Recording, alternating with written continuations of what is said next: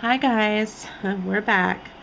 Have you ever got a knot in your favorite chain? How frustrating can that be? Well, I can solve that for you pretty quickly.